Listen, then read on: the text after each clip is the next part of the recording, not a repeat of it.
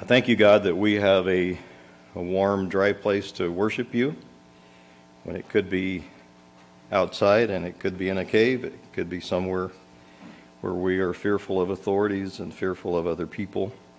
But we come openly this morning, and we thank you for being able to worship this way. Help us to be just as serious in our worship as we would be otherwise. I thank you for each person that is here. Thank you for the day ahead of us, the service ahead of us. Pray that you would guide it and direct it, that we would honor you and glorify you throughout this time. And we pray and ask it in Jesus' name. Amen. I found myself reflecting this past week on being thankful. I would like to say I'm thankful every day, and some days I know that I don't do as well as others. But we had 21 people around our table, which meant you had to go through the living room to get to the one end of the table because it was that tight. But after our meal, we ran around the table and had each person say one thing they were thankful for. It didn't have to be the most thankful, because sometimes that's hard to come up with. And it was just interesting with a cross, with the different people, sons, daughters, spouses, grandchildren, some from 16 down to one that couldn't express his thankfulness very well. And just to hear the perspective from each one on what we are thankful for. So I think it's good sometimes if we just stop and reflect on what we have to be thankful for. So I'm grateful that we can meet here this morning. I'm thankful that we have brotherhood, and that brothers and sisters can meet together and worship together. Do you have any announcements that you would like to make this morning? We'll give you the mic if you do.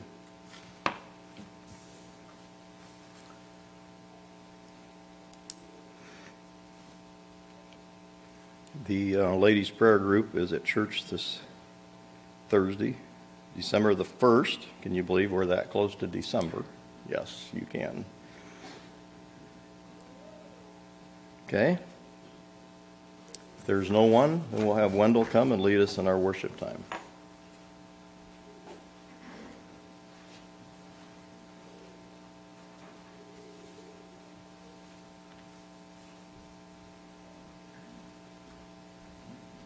Good morning. Our first two songs, I believe they'll be on the overhead, but you also can find them in the blue book. Number 44. Did I write this down right? Yes, number 44 and then number 43. So, I love you, Lord, followed by thank you, Jesus, for saving my soul. I love you, Lord.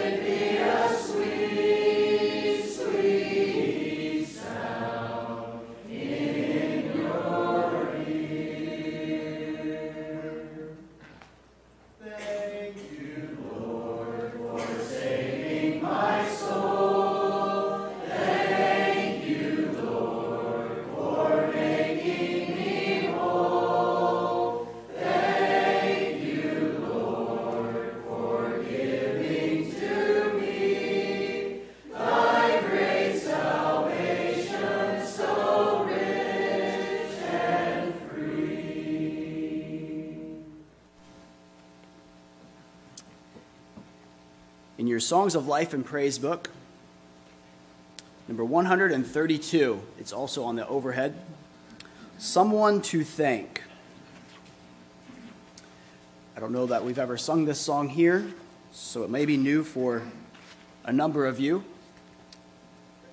We can sing it, we can learn it. It's a good Thanksgiving song.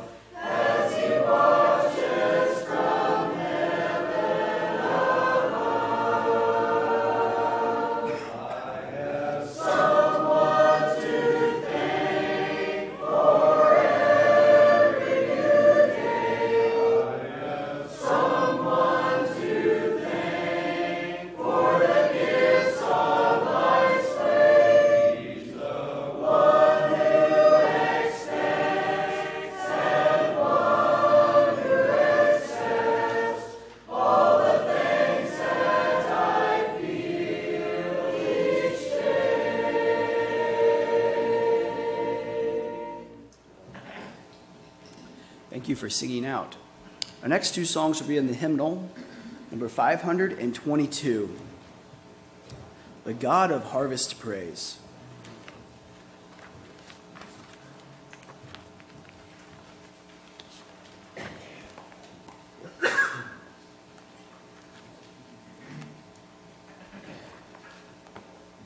$522.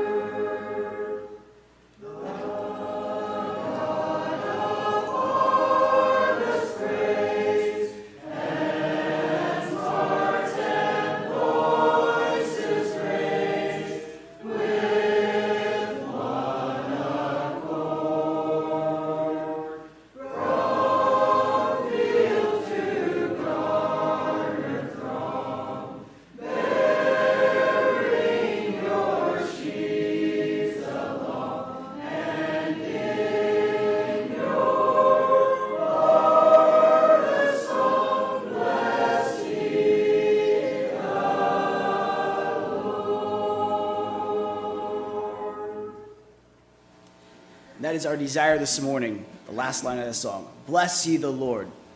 Doesn't matter if we come with a full harvest or maybe what we feel like might be a harvest lacking, but may we bless the Lord. Our last song, number 581, I Am Thine, O Lord. I invite you to stand for this song. This is a song of consecration, of giving ourselves to God, because he is worthy of our lives. 581.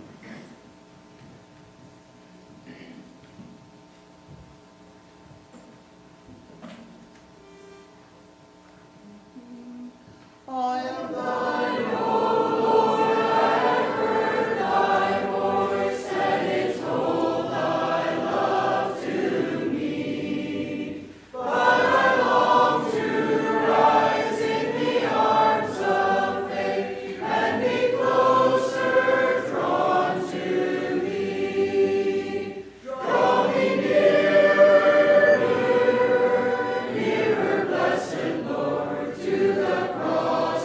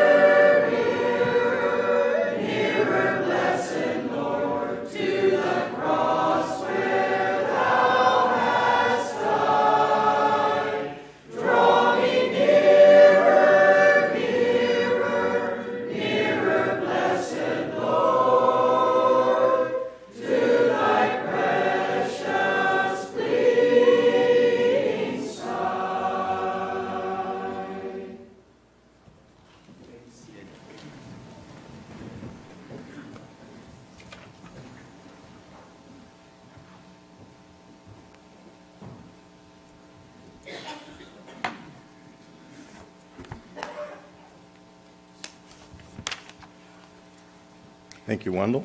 Thank you for singing out. I'd like to give opportunity this morning for any prayer requests that you may have. And I think before that, we have a number of visitors here this morning. So we would like to recognize the visitors, someone that is here that knows you. Will stand up and and say who you are, and we will give them that opportunity, not to embarrass you, but to welcome you and to put names to faces. So why don't we start over here, Darrell?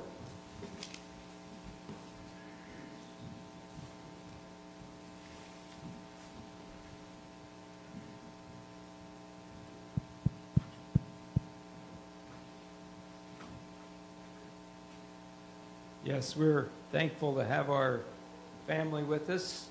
It's our oldest son, Laverne, and his wife, Esther, and our grandchildren from Bedford, Pennsylvania. They were here for Thanksgiving. And our family has been together a lot the last few days, and we've really enjoyed it. We're blessed to have them here. Thank you. You are welcome. Stan? We spent the weekend down at Crooked Creek for Mom, celebrating Mom's 94th birthday, and then most of the family is all back, has gone, and then we had our niece Sophie here because she lives San Antonio or Des Moines, Iowa. So currently Des Moines, Iowa. Good. Welcome. It's good to see your smiling face.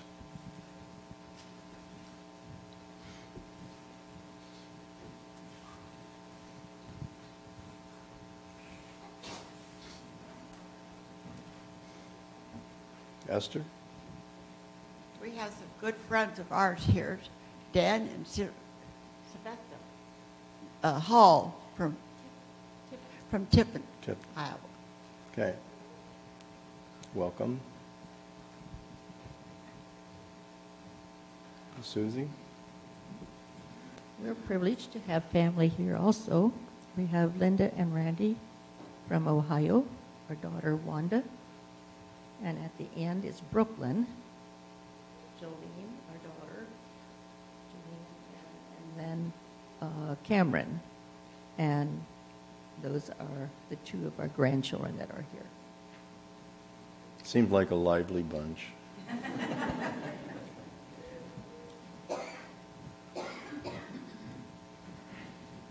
All right. Thank you for that. Do you have any prayer requests this morning? We take those. I'll look in the bulletin and see who we're still with Lloyd and Joyce this Sunday yet, I believe.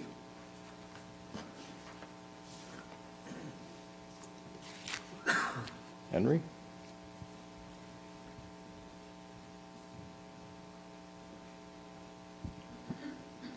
Praise the Lord. I enjoyed those songs. I just would like for your prayers for Tuesday evening. I'll be leaving here and meeting up with some brothers in Memphis, Missouri, and going with them down to the Prison Crusade in North Florida. Okay. And then I'll be returning the 10th with one of the other instructors. And he's from Illinois, Arthur, Illinois. So if you happen to be in Illinois and you're coming home, and I could catch a ride, that would be a real blessing. Or if you're anywhere between Illinois and Florida, en route there, why, just call me and see if we could connect something. If not, I'll just rent a vehicle. But I just thought I'd make it open it up for somebody to happen to be going that way. I might hitch a ride. What date would that be? The 9th. December the 9th. December the 9th, yep. Mm-hmm. Okay. Thank you, Henry.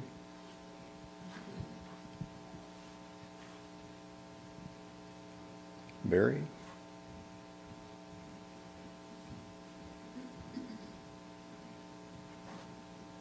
Yeah, thank you so much for all the prayers that we've had for Debbie and I. And she's about a third of the way through radiation now. She had a good week this week. Yesterday morning, her stepmother, Thelma, passed away in Virginia. And she's sad she can't go to that, but it's good Thelma could go. She was suffering from dementia the last while, 93 years old. Also, on the way to church this morning, I heard that isn't it strange, as we mature in Christ, we don't need him less. We actually need him more. and just reminded me to continue to mature, continue to grow in our faith, but to continue realizing that means I need Him more. Okay, Sam? I just wanted to share with you that I had a good visit with Marta yesterday. We spent some time up at Coralville at the mall so she could spend time with her daughter. And it went very well. And I was just asking for prayers as she heads for home this morning for safe travels. Say Marta's heading home? Okay.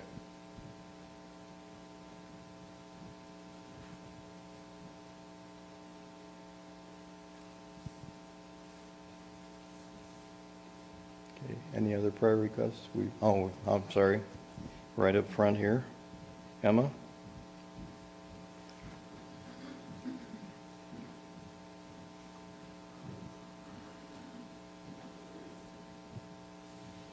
My heart goes out to Viola Hostetler.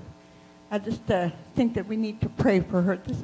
Has to be a very traumatic experience for her to give up her sister that has been her caretaker, and she told me a couple months ago that she knows that one of these times Lydia will probably pass away, and then she'll have to go to the home.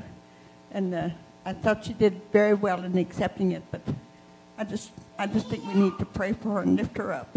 Thank you. Okay. Reminds me there is maybe Wendell, your great aunt Lydia, right? Yeah, so my great aunt Lydia Hostetler, who had passed away. Visitation will be today from 2 to 6, and the funeral is tomorrow at 10 at Fairview. This would be Jonas's sister as well as Martha Helmuth's sister. So there's a connection to our congregation. So we would do well in remembering Jonas's and also Martha in this time. So Lydia's visitation is at Yoder Powell, is that correct? I think so. Okay. 2 to 6 today, and then Fairview tomorrow. Okay. Dan? Yeah, on Thanksgiving Day, Edie's oldest brother passed away in Pennsylvania, so his service will be next Sunday afternoon, so we'll appreciate prayers for our travels out there and for the rest of their family there too that's there. Their brother is Arthur. He was 73 years old.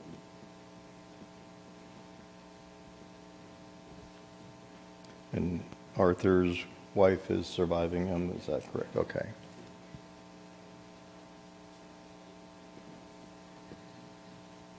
All right. We have a number of requests. Continue to pray for Lloyd and Joyce. And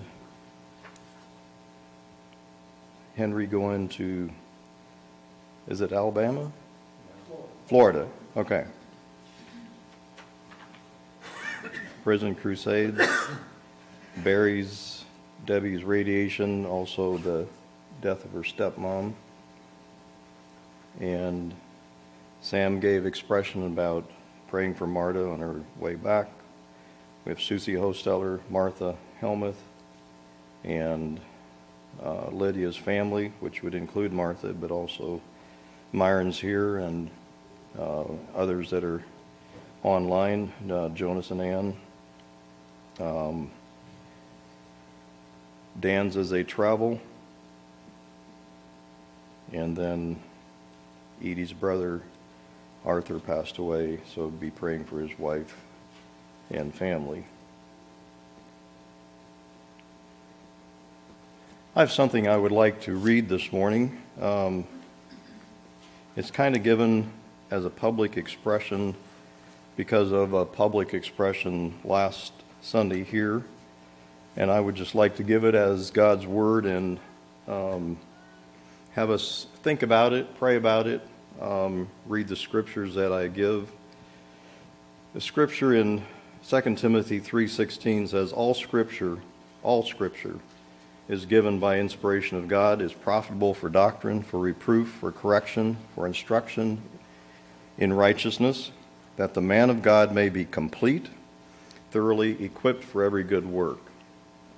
And then in 2 Peter 1, a couple of verses, knowing this first, that no prophecy of Scripture is of any private interpretation.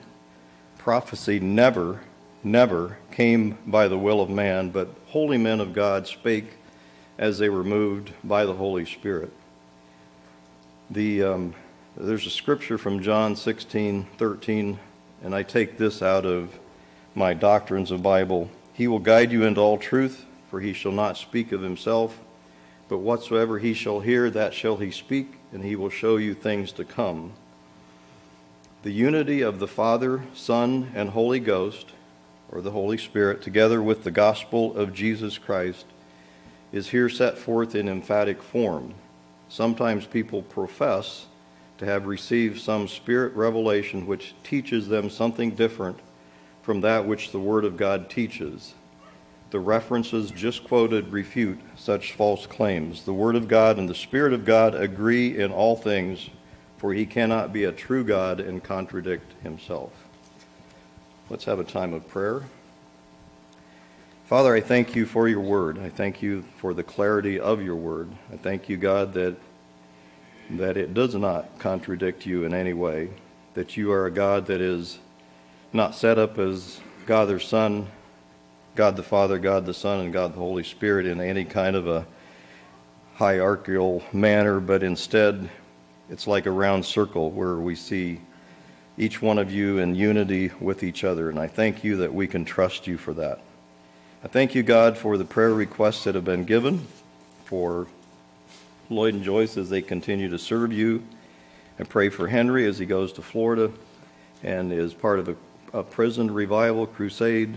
Pray for Barry's and Deb's treatments, also the death of her stepmom and what that all entails, whether they can go or not, and whether the family can get together.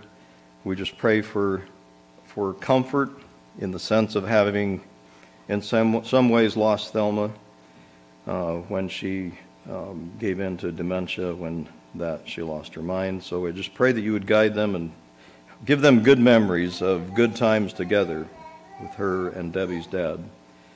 Pray for Marta and her travels. Pray for her and Sam and their relationship, first of all with you and then with each other. Pray for Susie Hostetler, her physical needs, Martha Helmuth as well, and also having lost a sister. And I pray that you would just be with her in a very special way and being able to attend. Pray that for Jonas and the rest of the family as well, and also for them as they get together this afternoon, that you would be with them and just being able to grieve for Lydia and also have sharing good memories of her life here. Pray for Dan and Edie as they travel, and for her brother Arthur's wife and family as they also grieve and have good memories of the times together when before there was sickness and illness in the family, and also during that time as well. I pray that you would guide and direct this service. We pray and ask this in Jesus' name. Amen. I'd like to have you turn to 1 Corinthians chapter 1.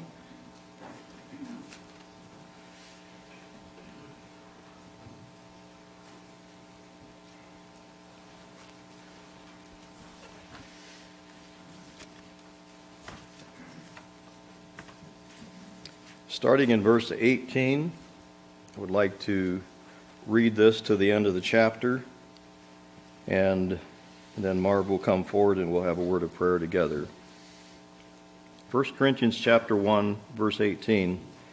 For the preaching of the cross is to them that perish foolishness, but unto us which are saved it is the power of God. For it is written, I will destroy the wisdom of the wise, and will bring to nothing the understanding of the prudent. Where is the wise? Where is the scribe? Where is the disputer of this world? Hath not God made foolish the wisdom of this world? For after that, in the wisdom of God, the world by wisdom knew not God. It pleased God by the foolishness of preaching to save them that believe. For the Jews require a sign, and the Greeks seek after wisdom. But we preach Christ crucified, unto the Jews a stumbling block, and unto the Greeks foolishness. But unto them which are called both Jews and Greeks, Christ the power of God and the wisdom of God. Because the foolishness of God is wiser than men, and the weakness of God is stronger than men. For ye see your calling, brethren, how that not many wise men after the flesh, not many mighty, not many noble are called.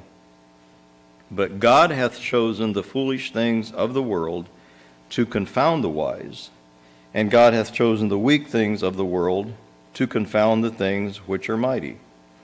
And base things of the world and things which are despised hath God chosen, yea, and things which are not, to bring to naught things that are, that no flesh should glory in his presence. But of him are ye in Christ Jesus, who of God is made unto us wisdom and righteousness and sanctification and redemption, that, according as it is written, he that glorieth, let him glory in the Lord. Marv, if you want to come forward, we'll have a word of prayer. Father in heaven, I thank you for Marv. I thank you for the message you've laid on his heart, for the things he speaks. This morning, I pray that we would be open to hear from you, first and foremost, that you would be honored and glorified in this message, in each one of our lives, that you would give Marv strength and wisdom and direction, that you, God the Holy Spirit, would fill him with your unction and power, that your word would be lifted up and honored this morning. We pray and ask this in Jesus' name. Amen. Thank you, brother.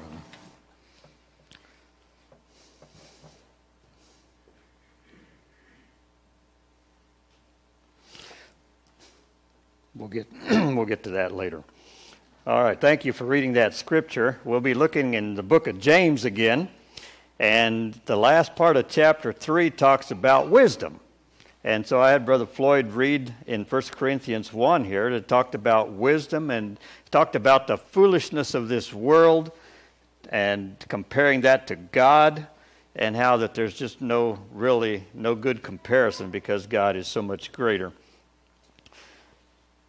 So, in my Bible, I have a little, heading over top of this, these last verses in James 3, starting at verse 13. It says 2 kinds of wisdom, and I wasn't sure, was it 2 or was it 4 kinds of wisdom?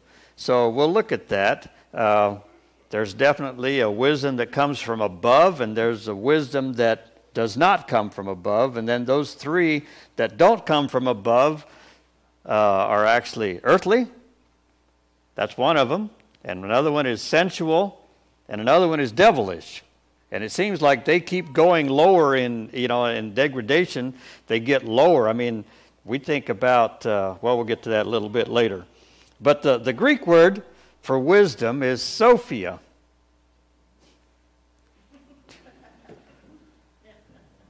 Actually, I think it might be pronounced Sophia. But so actually, a name for wisdom is Sophia. And we know it as a girl's name. So it's a good name.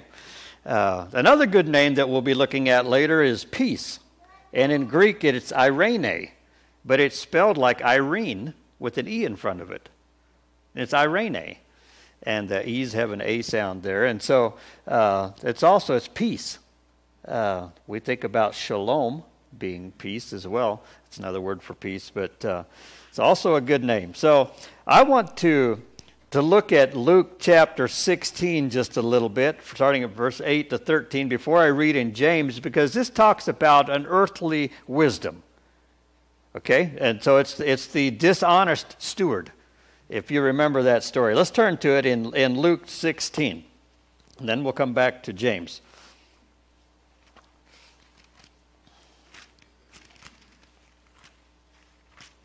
Luke chapter 16, starting at verse 13.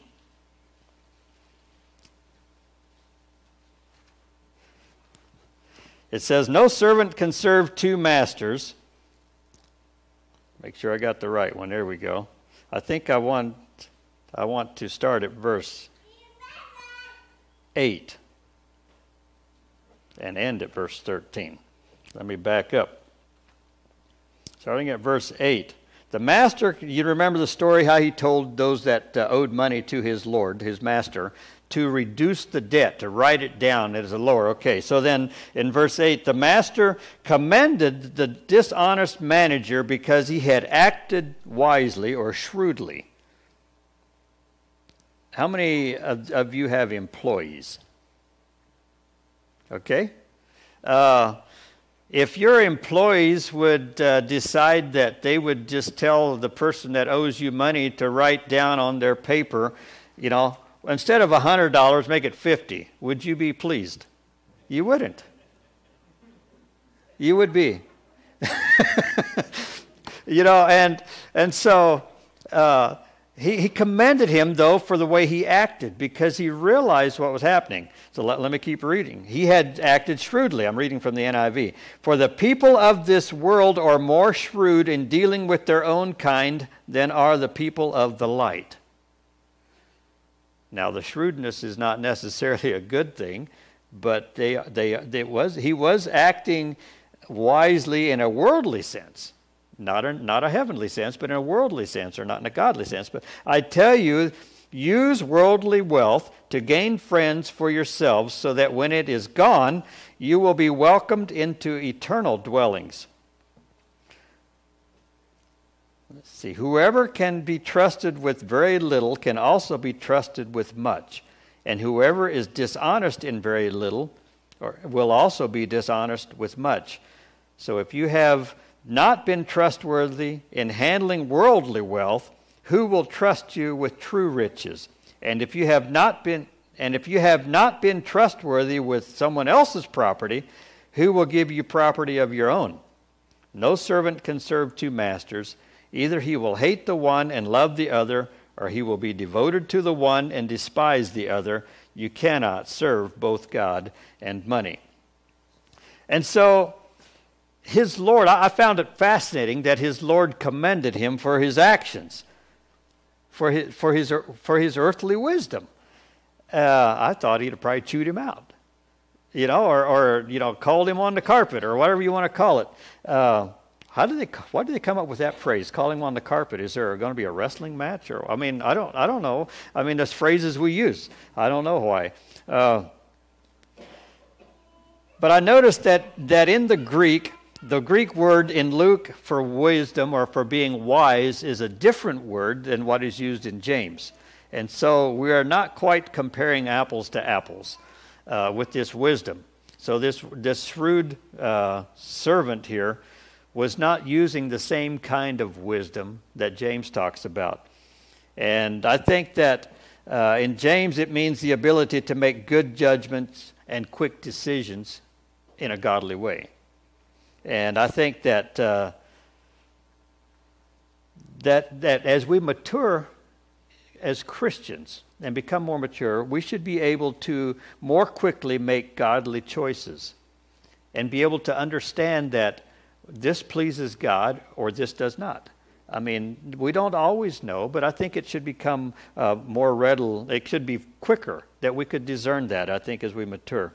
So we wrestle sometimes when we know what we should do, but our flesh sees an advantage in a different way, and we shouldn't have to wrestle with that. We should always choose God's way, but yet we do at times. We have to wrestle with that, and we have to wrestle with that earthly wisdom. This shrewd servant here didn't wrestle with it. He just went ahead and did it. And it gained him friends that were probably able to kind of help him out when he was without a job, which I think he lost his job because of what he did. But anyway, that's an earthly wisdom. So a college professor would come into a class, and as he was teaching or lecturing, he would put a tennis ball up on his podium. And he never said why. People didn't ask. But one day, and I'm looking, I don't see anybody sleeping, but one day somebody went to sleep. And he took that tennis ball and he threw it and hit him on the head. Class dismissed. He didn't miss a lick. Next day he comes back. They said nobody fell asleep the rest of that semester.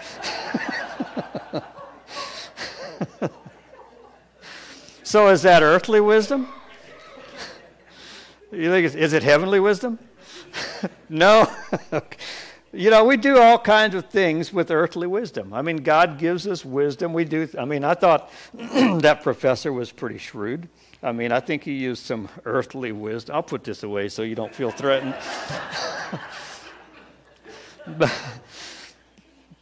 But we use earthly wisdom to our advantage. And I think that God gives us earthly wisdom. But then there's the spiritual wisdom that's much more important that should govern our lives.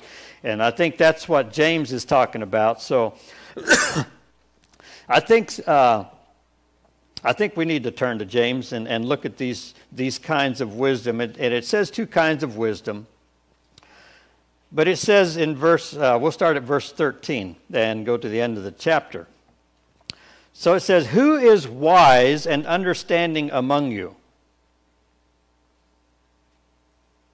Well, I don't know. Do we look around or do we look inward?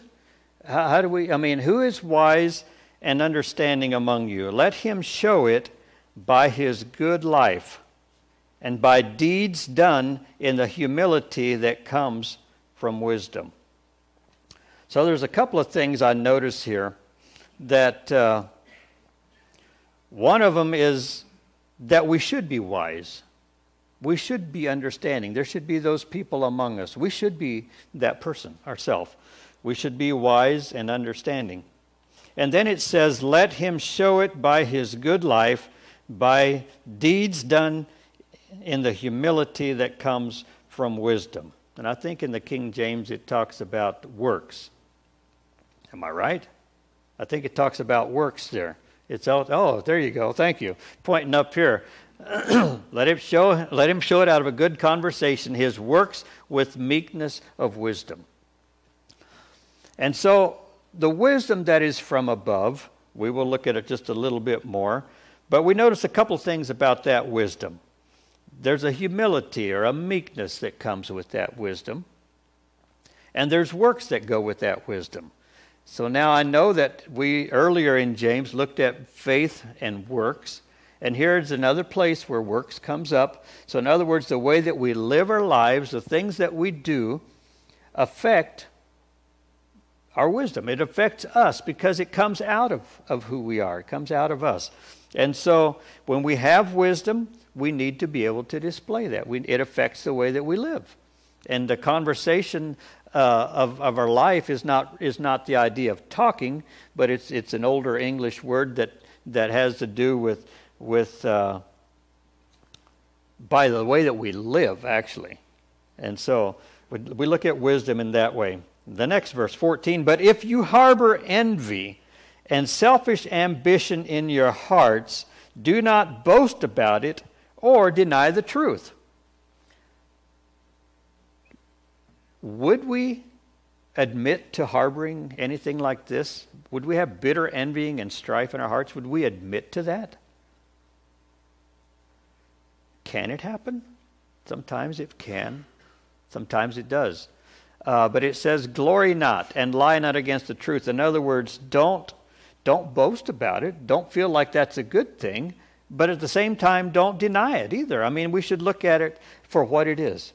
And then we should, I believe, deal with it for what it is.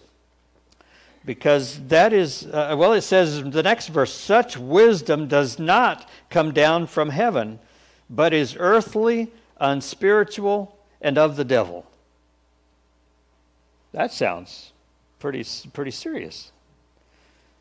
You know, wisdom, you know, that is coming out of harboring bitterness or envy in our heart and strife. Those kinds of emotions and attitudes coming out of us are not wisdom that's from above. They're not a godly wisdom. And it's not wise to have those kind of attitudes. And so we should have an attitude of wisdom that comes with humility. Earthly wisdom would have to do with things of the earth or this world. We might call it a worldly wisdom. The sensual, it's a second one. We might say there's like 3 degrees of stronger or less godly attitudes. I don't know if you'd call them that. It's, you know, the first one is the earthly or the worldly one. The second one, the sensual one, is of a natural nature, because we do have a sinful nature. And so that can tend to come out as well, a sensual nature. And that kind of wisdom, it's not, in the Greek, it's not talking about the higher nature. It's not talking about the lower nature. It's just talking about our natural nature. That's something that we have to contend with.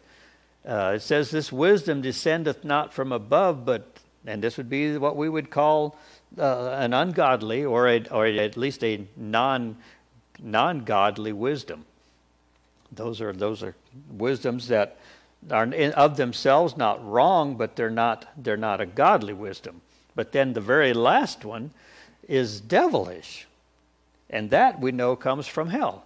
And I know that Satan would many times try to make us feel wise, I guess, and use it for his glory, or to bring strife, or to bring all those other kinds of things that would tear apart the church of Christ, or tear down the name of God.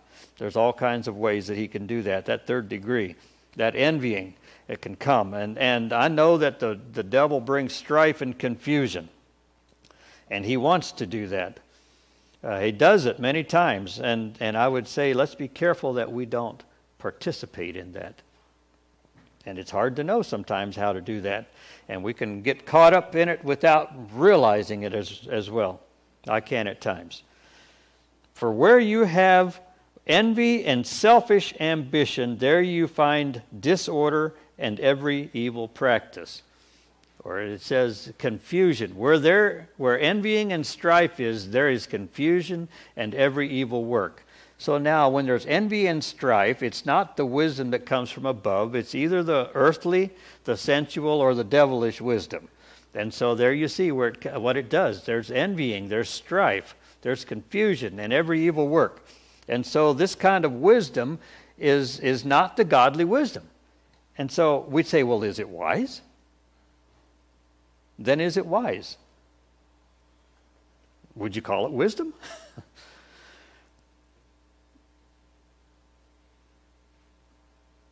The earthly wisdom might have been a good thing. The shrewd manager, I mean, he lost his job, but he had some friends that probably were willing to help him because he had actually had, at that point, yet had the legal authority to lessen their bill. And I believe it stood. I don't believe that the manager or that the owner actually went back and added it back to their bill, because he had given legal authority to this person to do that work. And so the owner had to take the loss. And I still find it fascinating that he commended this man for acting that way. Because I'm thinking, well, that's not godly. You're stealing from your employer. And yet in earthly wisdom, it benefited him. And so you recognize the difference between godly wisdom and earthly wisdom. People do many things that benefit them, but it's not godly. It can be earthly or sensual. And envying, I looked up what does envying mean. It means the Greek word for envy or jealousy is heat. So it's like a zeal, or it's a passion. It's a deep emotion. It can be a zeal in a good sense, or if it's in a negative sense, it's a jealousy. Did you know that God is a jealous God? I don't know if that's negative, but God also is a jealous God, and he can get passionate about that. He was jealous for his own people. In fact, at one point he said, "My name is jealous." Would you like a name like that? I think I'd rather have Sophia. Or Irene, and we're looking at names. But jealous, I mean, God is a jealous God. And so with that heat or that passion that God has, it can be in a good sense. But it can cause contention and strife. And in this verse, in the context, it's a bad sense. This strife or this envying here, this heat or jealousy is in a bad sense as far as in the context here. And when it causes strife, it says if these attitudes are true in our life, we should not feel exalted or boastful. And we shouldn't say that they don't exist, or we shouldn't try to deceive by falsehood and say, oh, no, not in my life. I don't feel that way, when it's true. If we back up a verse, I think when we know it's true, we shouldn't deny it. And so I think that we need to just recognize that it's good to just be honest about where we are. Sometimes we're not where we should be. We need to honestly examine ourselves and then realign our attitude to reflect the wisdom that God desires us to show. So there's 3 degrees of this attitude listed. So I don't know. Does it look like it to you? I'm not here to refute my little line, 2 kinds of wisdom. So I wondered if it was 4 kinds. But anyway, it's not actually the little heading I have in my Bible. It was not part of Scripture. It was man's topic thing for the next paragraph or whatever. So those 3 degrees that are listed here, and I think that the Satan will use our fleshly weaknesses to wreak havoc if he can. So let's try not to do that. So it's like, wow, we started looking at a wise man with knowledge, earthly knowledge. Well, actually in James here, we started looking at a wise man with godly knowledge. Who is wise and understanding among you? Let him show it by his good life or by his deeds or his work, done in humility that comes from wisdom. So let's do that.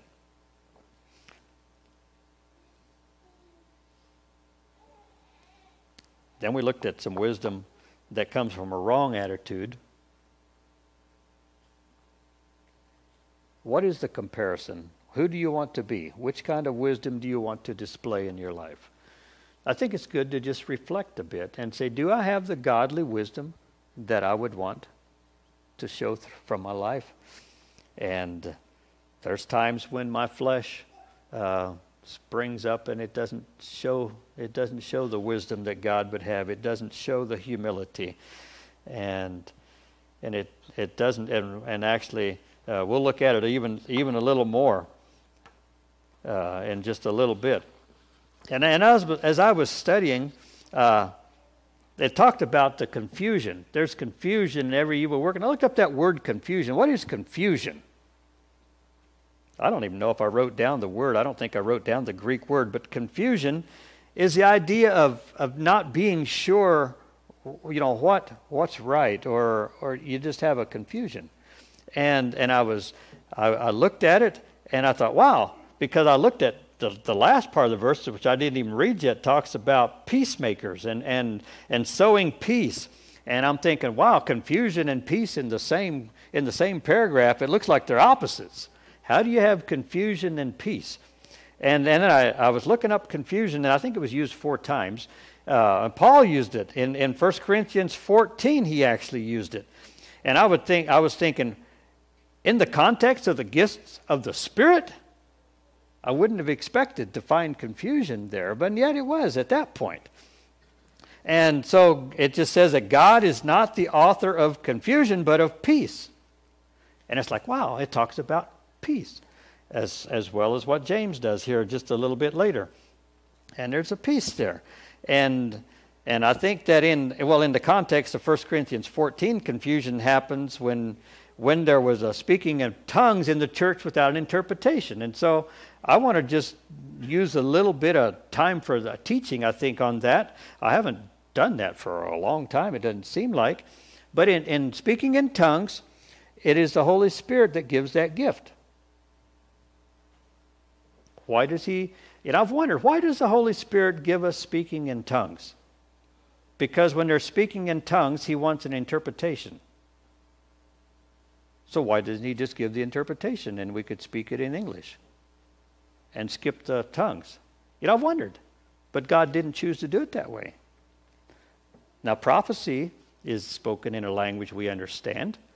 And so it's given to the church and they are edified. And so if there's speaking in tongues and there's an interpretation given, then there's also edification of the church. I'm thinking, well, God, why did you choose to do it that way? And when it all comes down to it, I don't know all the whys. But there are some things that I think that we can gather from that.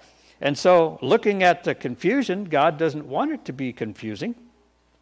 And so, let me see, look at my notes here. Did you know that tongues can be assigned to unbelievers? That's what it says in 1 Corinthians 14. It can be assigned to unbelievers. Although if an unbeliever would come in, it says, and everybody would speak in tongues, they would think we're crazy or mad. I mean, and because it wouldn't make any sense to them. And that would be true. I mean, it wouldn't make sense to them. And although Paul was confident that he spoke in tongues more than all of them, or any of them, yet he says in the church he'd rather speak 5 intelligible words that teach than 10,000 in an unknown tongue that people wouldn't understand. And that's the value of hearing a spoken word that you can understand. It's a high value. And if the Holy Spirit wants to use the gift of tongues, then I'm pretty confident that he also wants to have an interpretation so that it will edify the church. And I'm comfortable with the Holy Spirit doing that.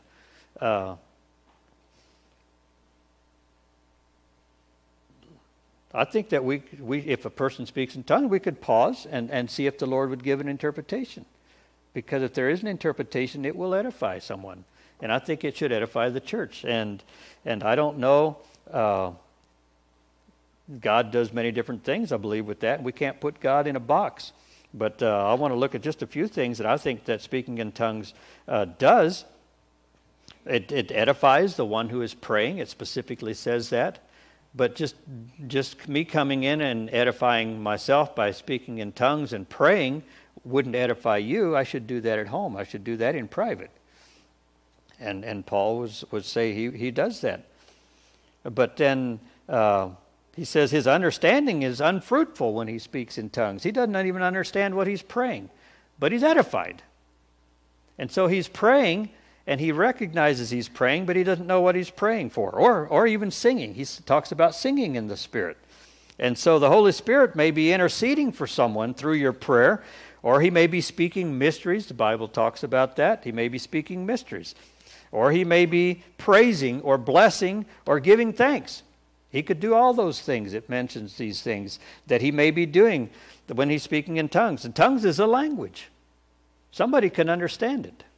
Either someone from a different language or different place in the world than we live, or it could be the tongues of angels it talks about. And I wondered, well, would God have us speak things that angels can understand? I don't know. Maybe he would. I don't know that. But if he gives us an interpretation, then there's an understanding, and then we could say amen if it's a word from the Lord. I wonder, does God want to use our lips to speak for him while for some reason not letting us in on the understanding part of it? I can't give you a definite answer on that. And so I don't understand it all. So I know that I have heard of times when people have spoken a language that they did not learn. They were speaking in a tongue, in a different language that the Holy Spirit gave them that spoke to a person, and they were able to hear the words of God when the person speaking did not know what he was saying. I read a book here recently about, I think I might have mentioned it once, not this aspect of it, a missionary that was in the jungles of South America, Brazil, I don't remember, I'm trying to remember, Colombia maybe. Can't even remember the name of it right now, somebody might know. But these people somehow came to know that Jesus was the Christ and that he was Lord, and they came to trust in him. Even with their limited knowledge of Jesus, they trusted in him and they were saved. And they went to their former enemies, well, at this point, still their enemies, and shared with them the gospel. Now, this missionary had had enough correspondence or enough studying about this other group, knowing that their languages were enough different they couldn't talk to each other. Excuse me, they couldn't understand each other. And this man came home and he shared with the missionary. He says, we told them about Christ. And they believed. He said, well, how do you know they believed? Because they told us. And he's saying, well, how could you, he didn't ask this man, but he was in his own mind, he was wondering, well, how could they understand each other? And I was wondering to myself, well, I wonder if that wasn't a gift that the Holy Spirit was giving, that they could speak and understand each other, and it was if they knew the same language. And I don't know. But the Holy Spirit can do that because he knows all languages. He knows all the languages of angels. And I don't know if angels have more than one language or not. I wouldn't think so, but I don't know. Talked about the tongues of men and of angels. So I don't know.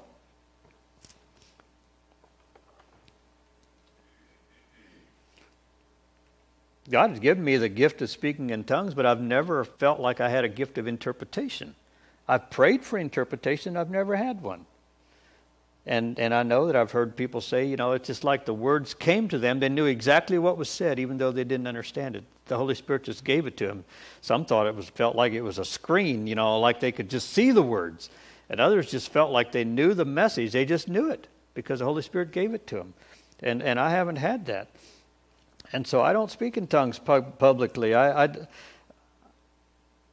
If God would tell me to, I trust I would, but I don't know that, I don't feel like he has. I guess he'd have to just lay it on my heart pretty heavy. But God does do that. And I want you to know that the Holy Spirit can still do that.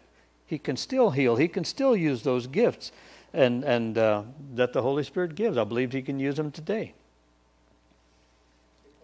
Yes, sir. Okay. Okay. In 1 Corinthians 14?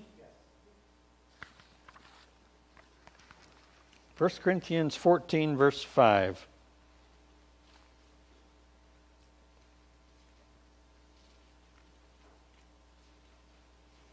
I hear pages rustling. I'll wait just a little bit.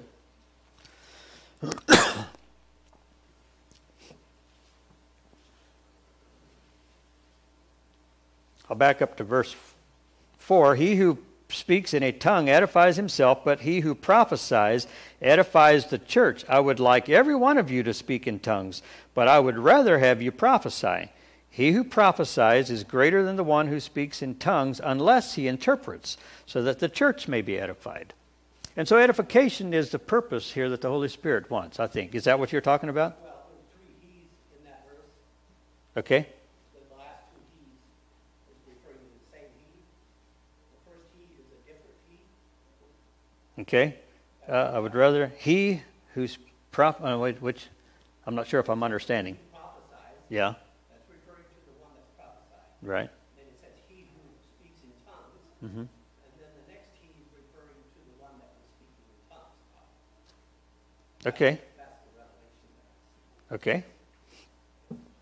And see that when the church is edified, then there was a building up of their faith. I think there was a building up inside of knowing that the Lord had spoken. And see, it can be a sign. And when we're here, let me just leave my Bible open here to 1 Corinthians 14, just a little bit.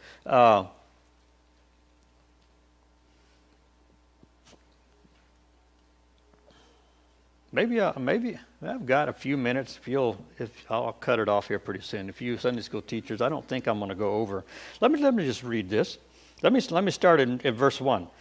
Follow the way of love or charity, and eagerly desire spiritual gifts, especially the gift of prophecy. Why is prophecy so important? Well, think about that as we read down through here. For anyone who speaks in a tongue does not speak to men, but to God. Indeed, no one understands him. He utters mysteries with his spirit. But everyone who prophesies speaks to men for their strengthening, encouragement, and comfort. So when there's a prophecy, it should strengthen them, it should encourage them, or it should comfort them. And I think that when there's a tongues and an interpretation given, I believe it accomplishes the same kind of edification. Okay? He who speaks in a tongue edifies himself, but he who prophesies edifies the church. I would like every one of you to speak in tongues, but I would rather have you prophesy. He who prophesies is greater than the one who speaks in tongues unless he interprets, so that the church may be edified. Now, brothers, if I come to you and speak in tongues, what good will I be to you unless I bring you some revelation or knowledge or prophecy or word of instruction? So those are things that could happen. Even in the case of lifeless things that make sounds, such as the flute or harp, how will anyone know what tune is being played unless there is a distinction in the notes? Again, if the trumpet does not sound a clear call, who will get ready for battle? So it is with you. Unless you speak intelligible words with your tongue, how will anyone know what you are saying? You will just be speaking into the air. Undoubtedly, there are all sorts of languages in the world, yet none of them is without meaning. If then I do not grasp the meaning of what someone is saying, I am a foreigner to the speaker, and he is a foreigner to me. So it is with you. Since you are eager to have spiritual gifts, try to excel in gifts that build up the church. Now, what are all the gifts? We would have to go back to chapter 12. There's a message of wisdom. There's a message of knowledge. There's faith. There's gifts of healing. There's gift of miracles. Gift of prophecy. And the ability to distinguish between spirits, discernment would be that one, and speaking in tongues and interpretation of tongues. So I think there's 9 of them if I counted them right just now. These are things that the Holy Spirit would give. And they're not something that we can know of ourselves. You understand that these come from the Holy Spirit. Wisdom from the Holy Spirit is not an earthly wisdom. Knowledge from the Holy Spirit is not an earthly knowledge. It's revealing things to us that we don't otherwise know. It's a gift of knowledge. It's a gift of wisdom. And we understand some of the more miraculous gifts like healing, those kind of things. You know, it's like you could see those happen if the Lord does those things. But then the gift of faith, it's more than just a little faith. I mean, the gift of faith is a lot of faith. The Holy Spirit gives some people that gift of faith, whether it's for all time or for a segment or one thing they're going through. He gives that. Miracles, prophecy, and discernment of spirits, and speaking in tongues and interpreting tongues. Those are things the Holy Spirit does. Those are not things that come from a natural man. When they're done for the glory of God, these are things that God does through the Holy Spirit. Okay, the Holy Spirit does these. Let me keep going. Where did I stop? I think somewhere here. Excel in the gifts that build up the church, verse 15. For this reason, the man who speaks in a tongue should pray that he may interpret what he says. For if I pray in a tongue, my spirit prays, but my mind is unfruitful. So what shall I do? I will pray with my spirit, but I will also pray with my mind. I will sing with my spirit, but I will also sing with my mind. If you are praising God with your spirit, how can one who finds himself among those who do not understand say amen to your thanksgiving, since he does not know what you are saying? You may be giving thanks well enough, but the other man is not edified. Excuse me. So that's one thing that can be done. You give in thanks during this time. I thank God that I speak in tongues more than all of you. But in the church, I would rather speak 5 intelligible words to instruct others than 10,000 words in a tongue. Brothers, stop thinking like children. In regard to evil, be infants. But in your thinking, be adults. In the law, it is written, through men of strange tongues and through the lips of foreigners, I will speak to this people. But even then, they will not listen to me, says the Lord. Tongues, then, are a sign, not for believers, but for unbelievers. Prophecy, however, is for believers, not for unbelievers. Excuse me. So if the whole church comes together and everyone speaks in tongues, and some who do not understand or some unbelievers come in, will they not say that you are out of your mind? But if an unbeliever or someone who does not understand comes in while everybody is prophesying, he will be convinced by all that he is a sinner and will be judged by all, and the secrets of his heart will be laid bare. So he will fall down and worship God, exclaiming, God is really among you. So God wants people to understand what is being said. I mean, in the church, especially. And when we get together, that's what God wants us to do. Well, that's confusion. I'm gonna get back back to James. The higher wisdom.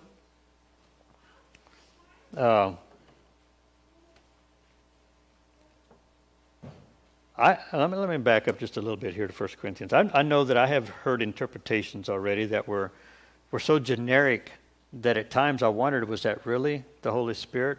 I mean, is he always giving the same interpretation? Is he always saying the same thing? I mean, I will bless you, or I love you, or something. Is it always generic? Or wouldn't the Holy Spirit, if he wants to edify the church, give some specific message? And it's up to the Holy Spirit.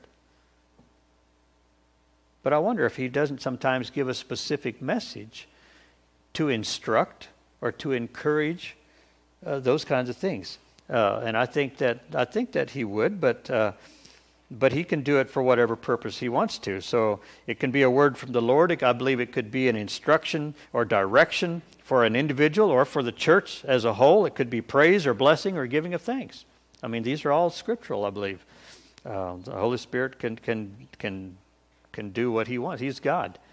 But I think it will be in an orderly way, and it won't be confusing. And all right, well, let me leave that alone. James, back to James chapter 3.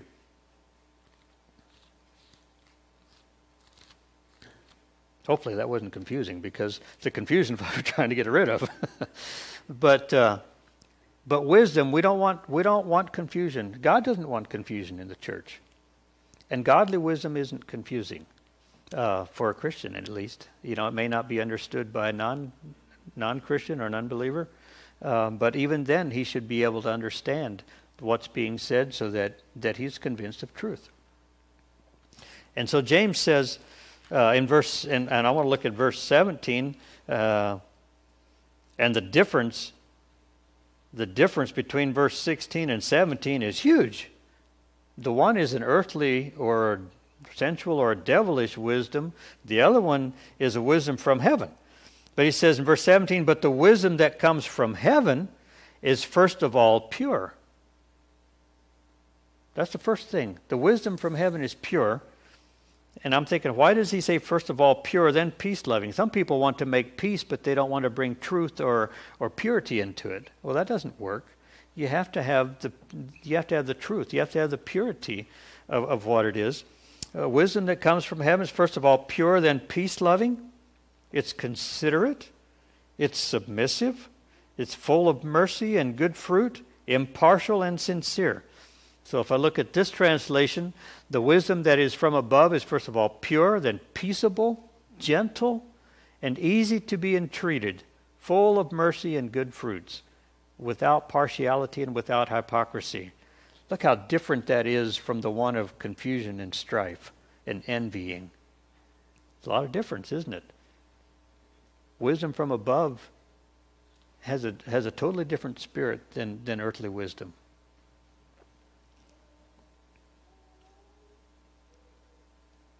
It wants to bring in, it loves peace. Godly wisdom, heavenly wisdom, it's peaceable. And it's gentle. And so the attitude that we come with is not just forcing our way in. It's actually gentle. It's easy to be entreated. In other words, hey, I don't have all the answers. You can entreat me. And as a pastor, I feel that way. I can be entreated. I want to be approachable. It's full of mercy. Wisdom from heaven or from above is full of mercy and full of good fruits. And it's without partiality and without hypocrisy. Hypocrisy would be, saying one thing but being something different. There's none of that in heavenly wisdom.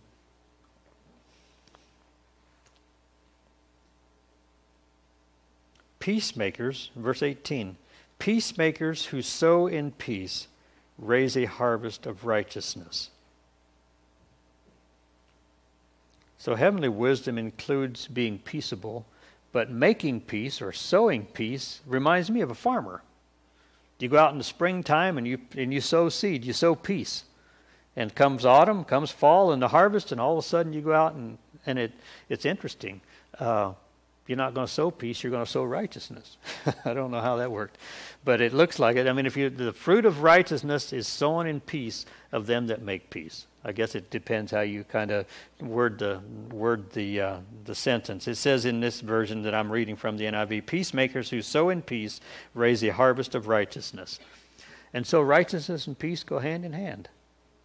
Righteousness and peace. It comes from wisdom that God wants to give. So in conclusion, there's these different kinds of wisdom. But the one from above is the one that we really want to have. And I just noticed the contrast, the bold contrast between verses 16 and 17. And so I believe all of us as Christians want to have the wisdom that verse 17 talks about. So I would encourage you to sow peace and to reap righteousness and use that godly wisdom and pray for wisdom. Let's pray together. Father, I thank you for godly wisdom. There's times when we pray for wisdom, and we are exhorted to pray for wisdom if we lack it. And it says that you will give it liberally. Father, there's times when we face something when we don't know what godly wisdom is, and we don't want to just use worldly wisdom. We don't want to just guess. And so we look to you for wisdom, God. And I thank you that you can give wisdom. And I look at all the marks of godly wisdom, and it's pure, and it's peace-loving, it's considerate, submissive, full of mercy and good fruit, it's impartial and sincere. Lord, as I see your attitude coming into our lives as we administer godly wisdom, Father, it's not that we have an envy now. It's not that we can boast. It's not that we feel like we're better than someone. We're impartial. We just want to share what you have given us. And I thank you that we can credit you with that wisdom. In Jesus' name, amen. Lord bless you. May the Sunday school superintendent come.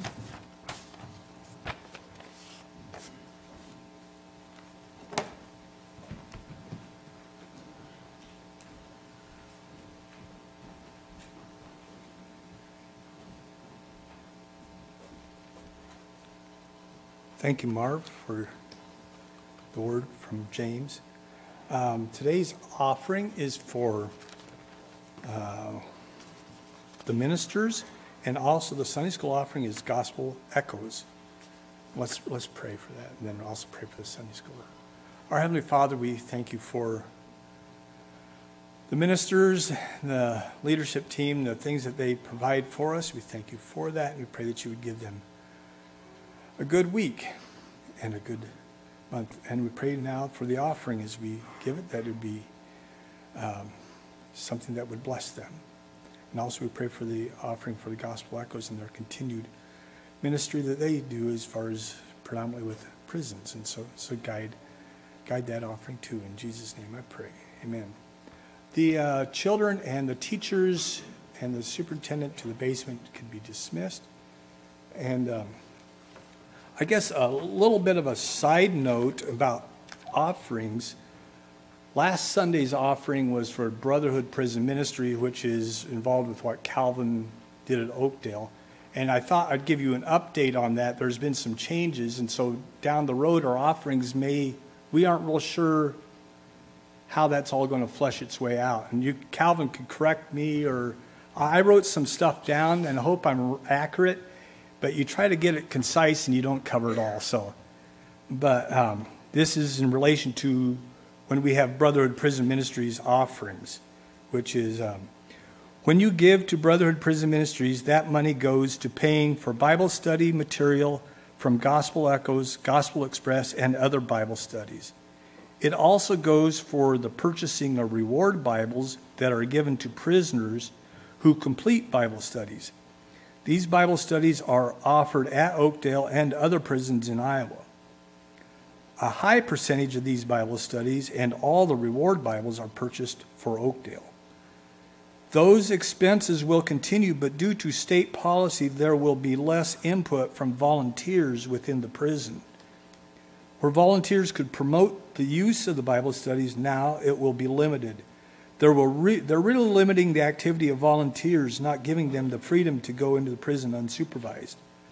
This is just provided, almost, regardless of what kind of volunteering you're doing, it's really changed. The use of the Bible studies will continue, but it will rely much more on the inmates promoting it. The end result of these new policies will be reduced Bible studies and reward Bibles being given to inmates. Just for note, I look back how many reward Bibles were actually given, and it's quite significant. March, there was 109. April, there was 187. And May, there was 122. Those are people that completed a certain, they met the criteria, then they got a reward Bible. And this is a little further note. Larry Sikora, one of the main volunteers working at Oakdale, if he did what he used to do, the chaplain would need to close the chapel and go with him. That's where the supervision goes. So he'd have to close it, and he kind of ties the chaplain's hands up just by doing that. It really curtails the effectiveness of what volunteers can do. Because of this, Larry is reducing his volunteering and will probably stop and look to other prisons to continue doing the kind of work that he prefers to do. I share this to keep you current on Brotherhood Prison Ministries, what Brotherhood Prison Ministries is facing. It will probably change their needs for offerings in the future. There are short-term money needs, but long-term is up in the air. Is that kind of accurate there, Calvin? Correct. Okay. So they are limiting, they're letting different volunteers come in, but it's like once every 2 weeks they can, and it has to cover this area, and then, yes. That's only to preach. Oh, to preach, okay. Okay, every 2 weeks someone could come in. Okay. Okay, just in the chapel service too. So there is changes, and then we're supposed to have a meeting later again and find out how this is flushing itself out a little bit more, I guess. So that's kind of where that's at. But anyway. Sure. Okay. Mm-hmm. Our Heavenly Father, we pray for the needs of Brotherhood Prison Ministry and for the Oakdale prison and the other prisons that this is probably also affecting them. Guide those on the outside that want to be a part, and those on the inside. We pray that your hand would be really evident on the lives of the staff and the inmates. I guess you just guide in that, and pray that your Spirit would be truly present there. In Jesus' name I pray. Amen. Now for the Sunday school lesson, we have another lesson from Ruth. This is the third one. I thought it was, Ruth is a lot, how would you say, some of the other judges, you kind of wonder what, some of the, stuff that goes on. Ruth is kind of easier for you to, it's a good story, and it's more than that. But here's some thoughts that I had. Another lesson from Ruth. Ruth and Boaz. The high character of Naomi, Ruth, and Boaz in this passage stands out. There is humility, obedience to God, faithfulness, and genuine love. They care about the people around them. Even when Boaz knows what he wants to do, he makes sure that he does it carefully in the presence of others. Boaz lived within the confines of acceptable Jewish behavior, and out of that, there was freedom. There was proper ways to treat people, and he lived according to those principles. You don't read anything about blowback to the fact that Ruth was a Moabite. We know this is a love story which ultimately brings Boaz and Ruth together in marriage. Even if Boaz and Ruth didn't end up getting married, wouldn't this still be a story on how to treat people? I think so. I guess I'll leave you with that. So.